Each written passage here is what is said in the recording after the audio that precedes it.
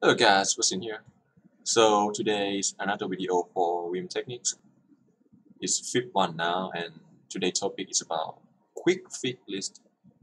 Yeah, and its companion feature is called location list, and we're gonna see today how to use it and the difference between quick fix list and also location list. And lastly, we're gonna see additional usage of this with GCC compiler for your project.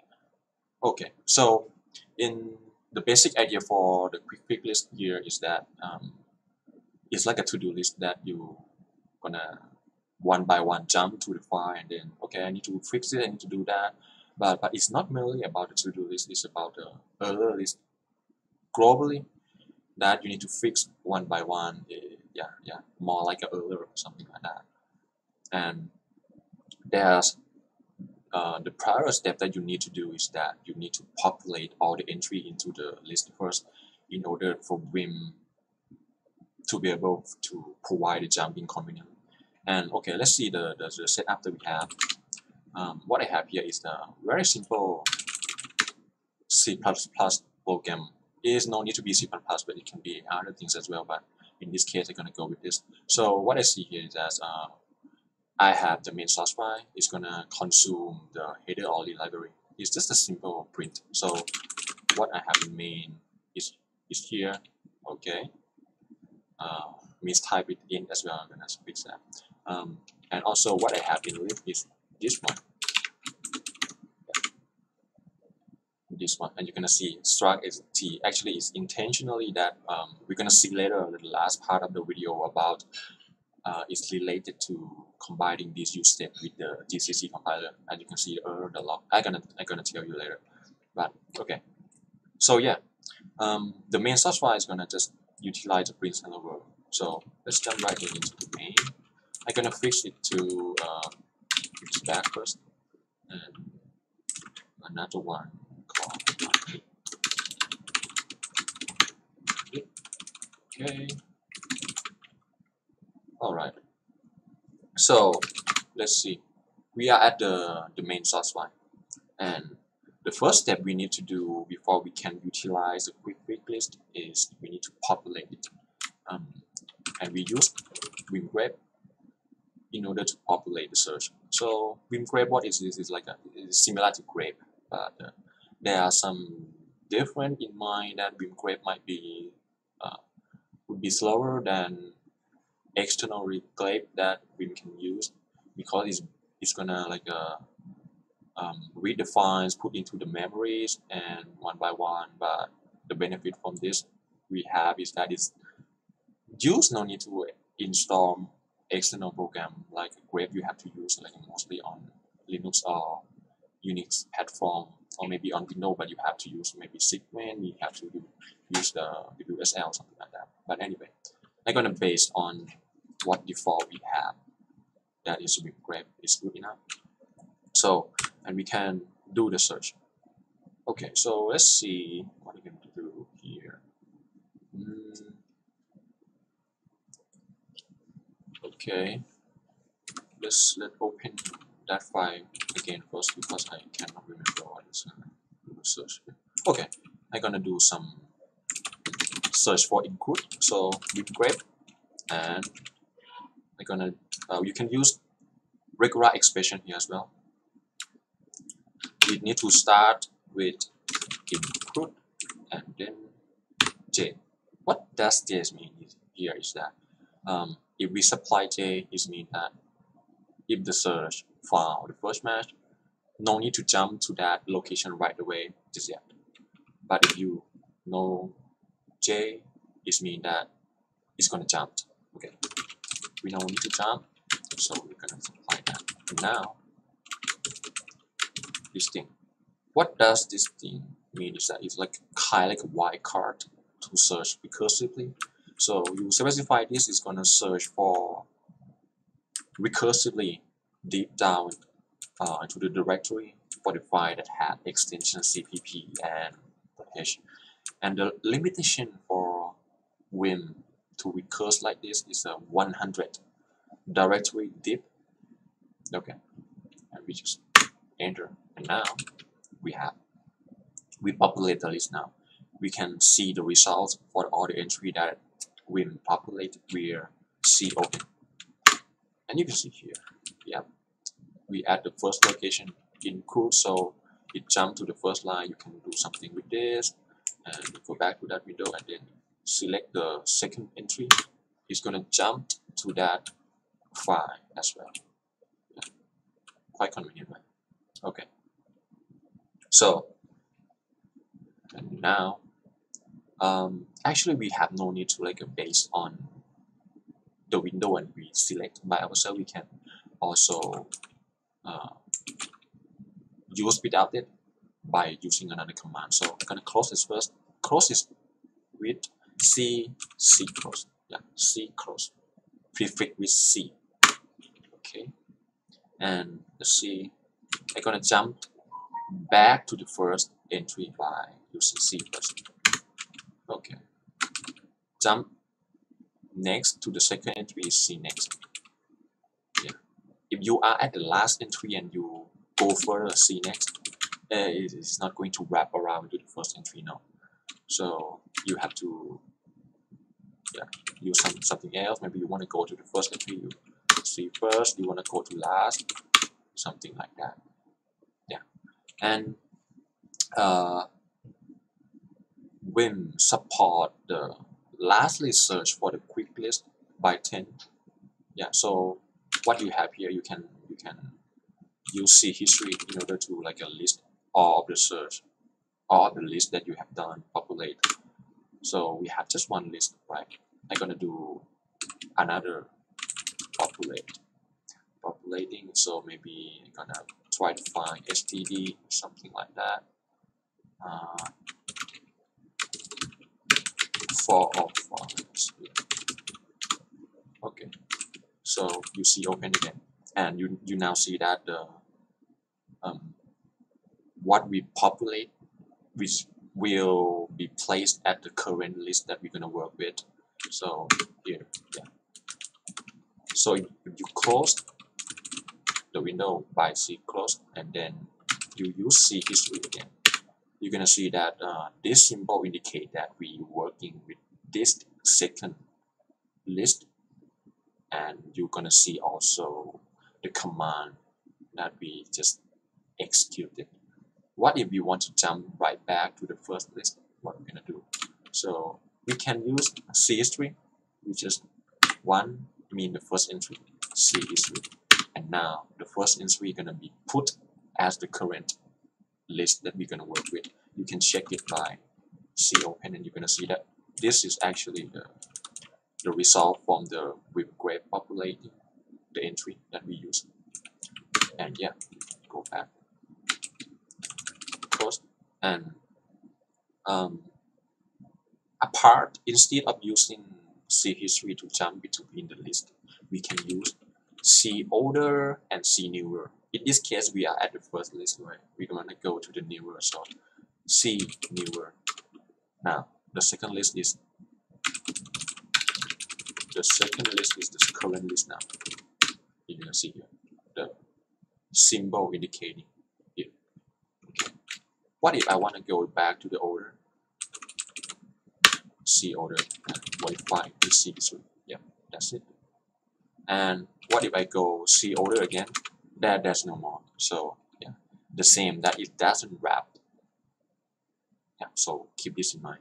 And now we are quite done with quickfix list. Now we're gonna proceed next to location list. See the difference between these two. So I'm gonna open another file. Yeah. So my library.h is on the left side, and main.cpp is on the right window. And what you see here, even if we split, this means that we have open two windows now.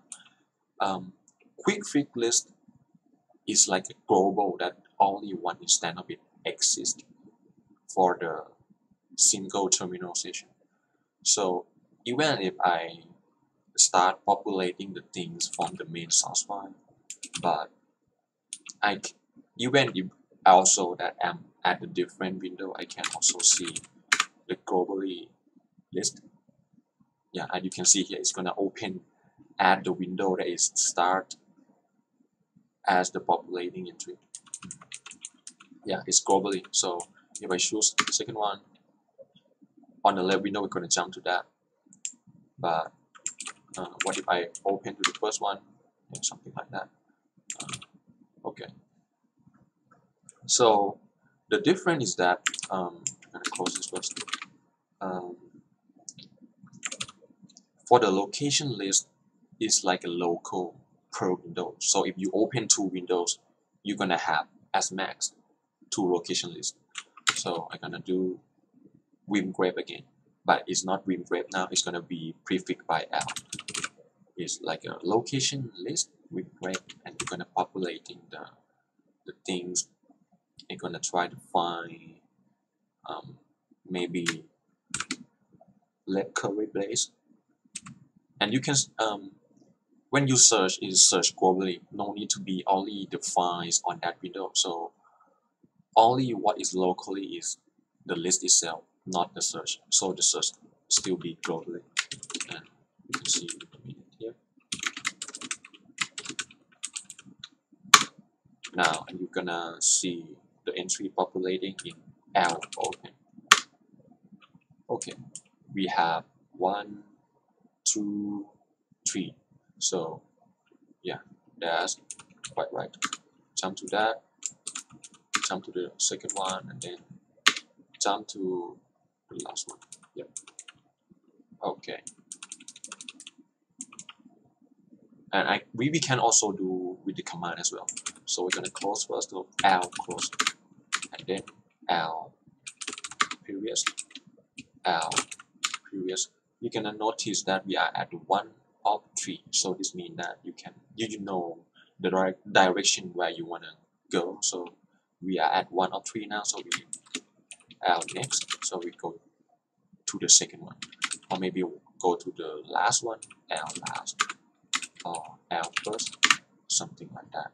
Okay, so we're gonna open the location list on the left window, and then on the right window I'm gonna do the same.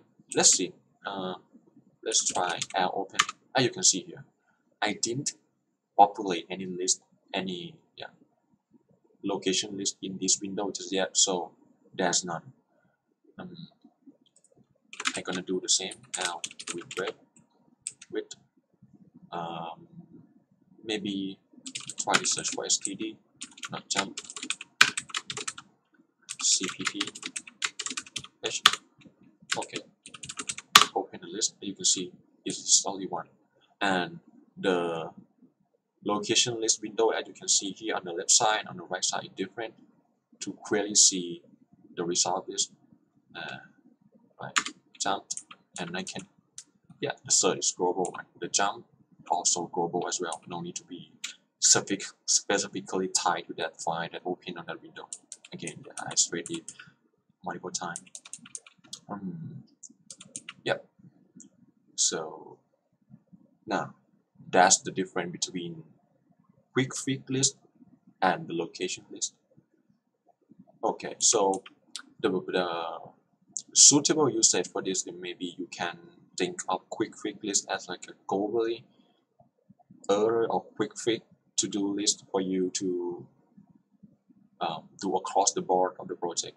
But the location list is something that in that specifically of window that you separate your work type or the mindset for each window that you want to do some work. So location list is more like okay, this is a local one that I'm gonna work with. I'm gonna start with this window and do something else different from the global one, something like that. Okay, so we're gonna close all this, and then we're gonna jump to the next topic, the last one that we can combine. I mentioned in the earlier of this video that we can combine this use set with the GCC compiler earlier. So as you can see here, I have the earlier.log. This is actually the output from the compilation program with the G++ GCC. As you can see that as first I intentionally left the T in struct and also in to allow GCC to split this type error. So you're gonna do something like this: include directory and then main.cpp and then redirect the output into error.log, and also you're gonna redirection the standard error output into the standard output, so you're not going to miss any output. When you do this, yep, you're gonna have the error as you can see in this one.